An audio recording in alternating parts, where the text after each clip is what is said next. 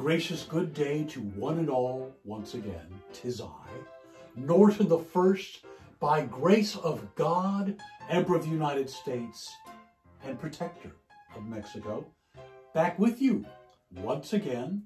And as we are every Saturday, we welcome our extra special guest superstar, the Countess Lola Montez. Good morning, all, and thank you for joining us. Good and day, good Countess. to see you, Your Majesty. So this is episode number 104. Today is July 25th, 2020. It is our 130th day under COVID-19 restrictions.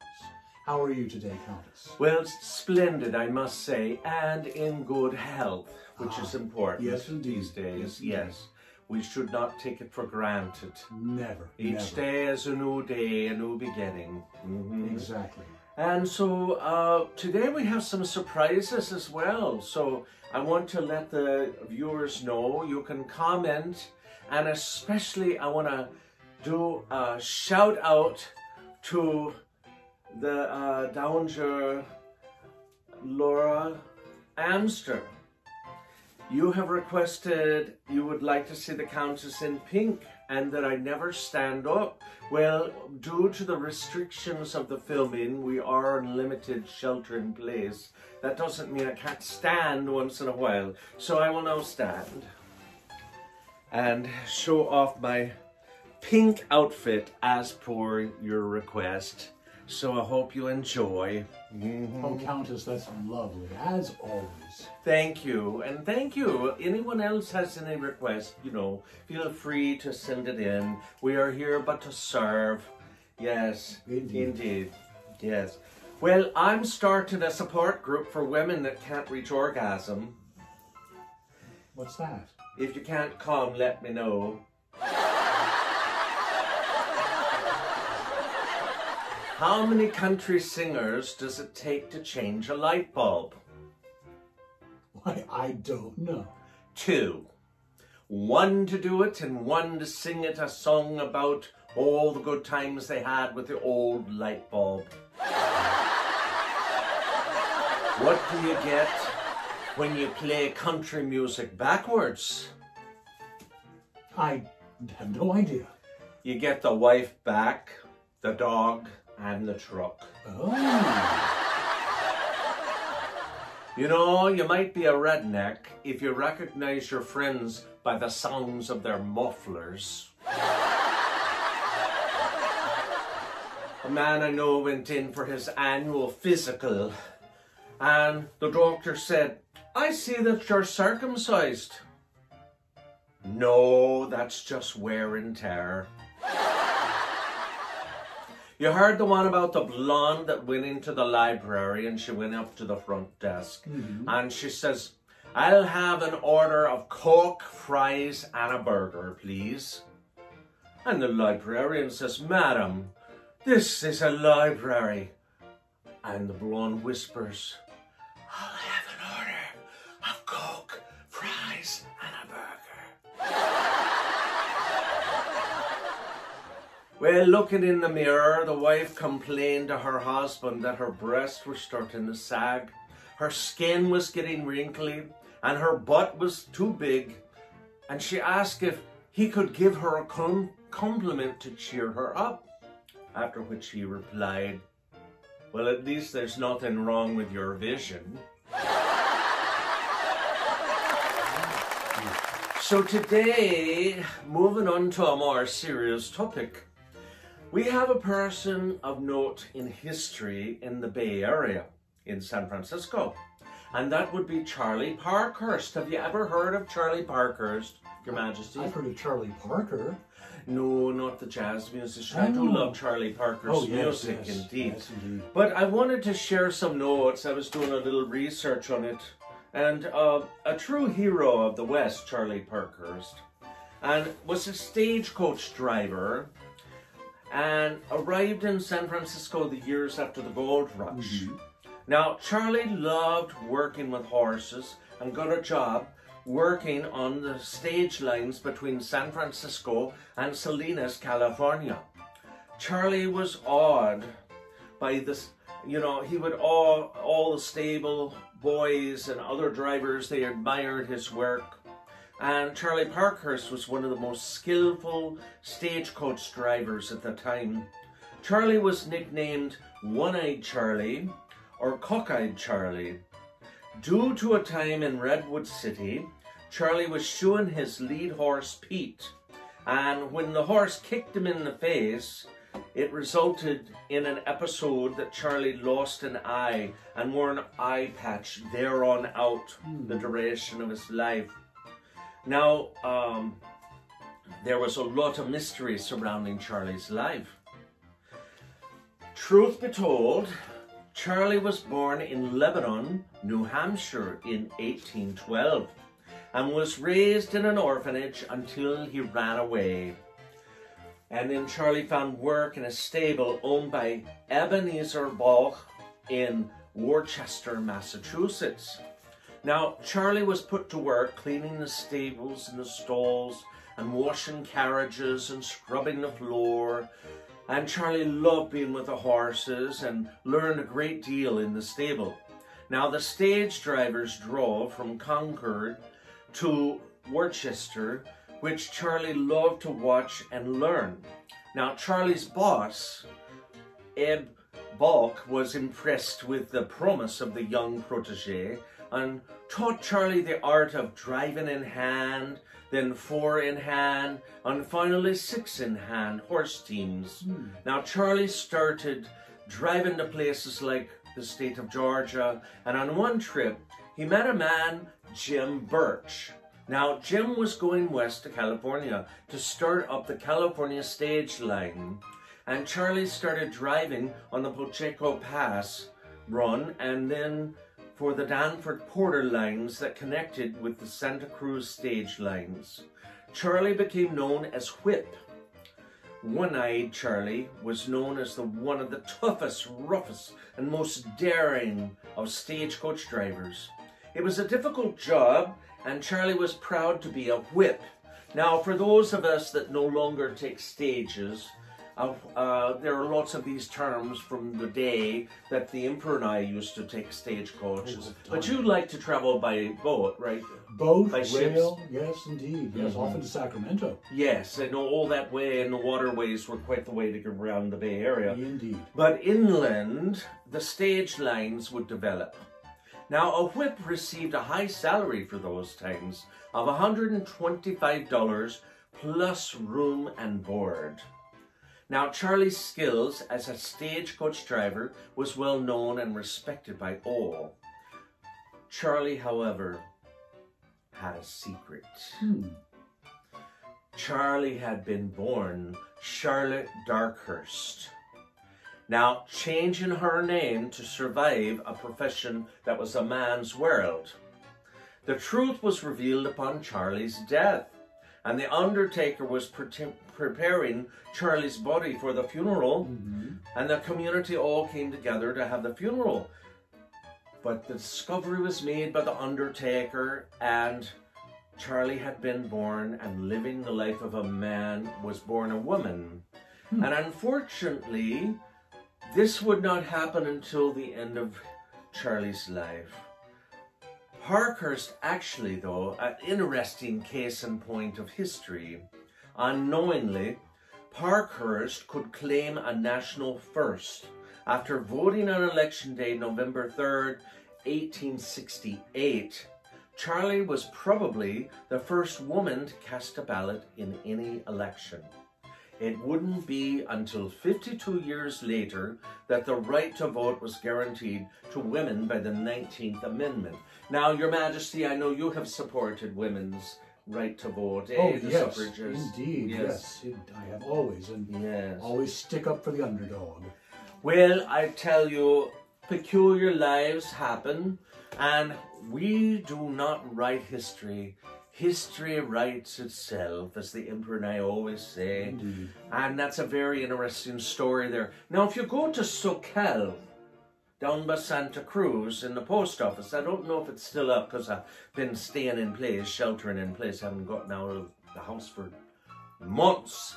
But there's a post office there that the 5th grade class in public school did a whole mural of Charlie Parkhurst on the stage. Oh, we must go see that. Yes. sometime. Have you seen it before? I have not, no. Well, it's well worth a visit there, I would think. I would think so. Now, I was about to say, I want to introduce a special guest today, Your Majesty.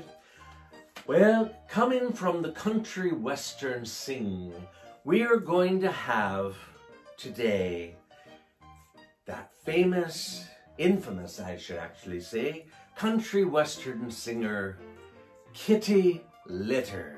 Oh boy, I can't wait.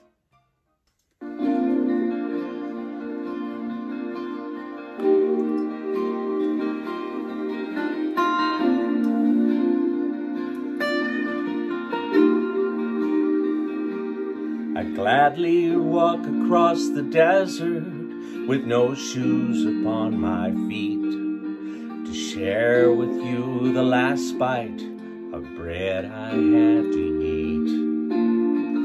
I would swim out to save you in a sea of broken dreams. When all your hopes are sinking, let me show you what love means. Love can build a bridge between your heart and mine. Love can build a bridge. Don't you think it's time? Don't you think it's time?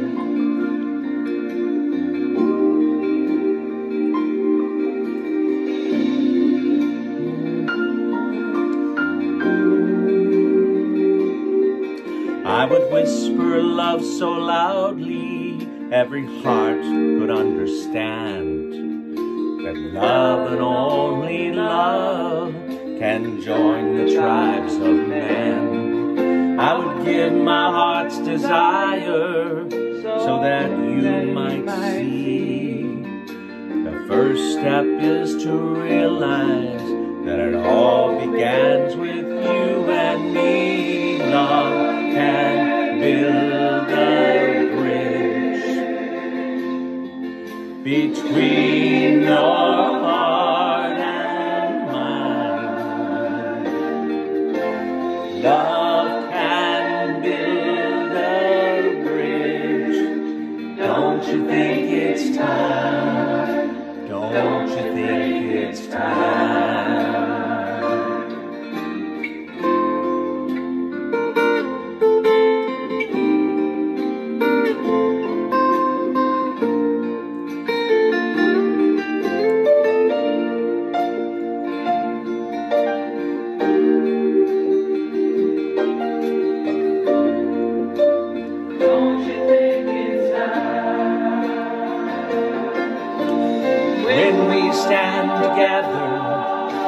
It's our finest hour. We can do anything, anything, anything. Keep believing in the power love can build a bridge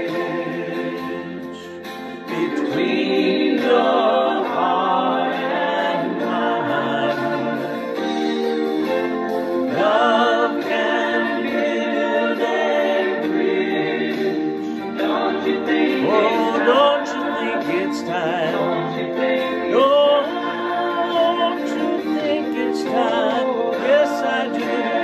Yes, I do. Oh, love and only love between your heart and mine.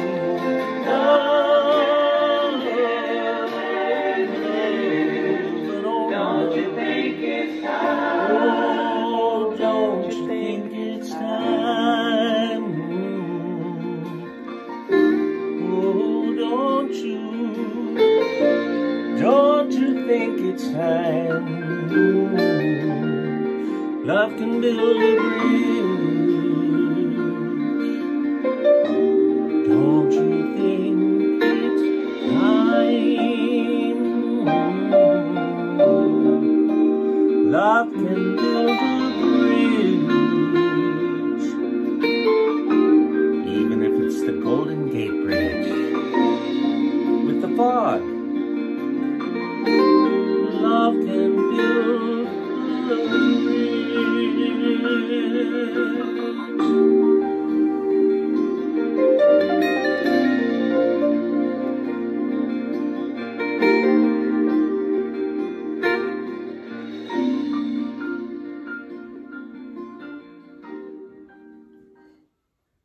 Oh my, that was lovely. Thank you so much. That was wonderful, Countess. Yes, thank you, Kitty Litter. Familiar, though.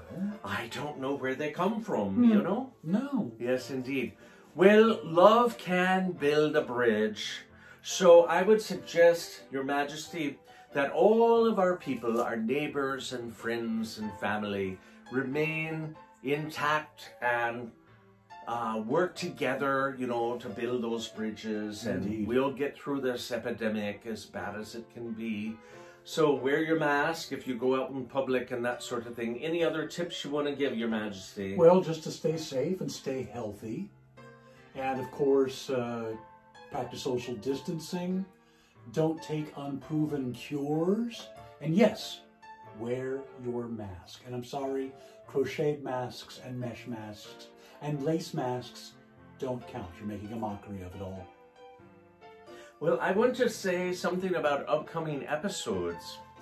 Now, I love the movies, and one of the chances that we have in San Francisco with sheltering in place is we have a long history of having many different movies filmed here on location. Indeed. And also the history of, you know, from the magical lantern shows of Europe of the early days of the 1890s all the way up until the time of the invention of the motion pictures.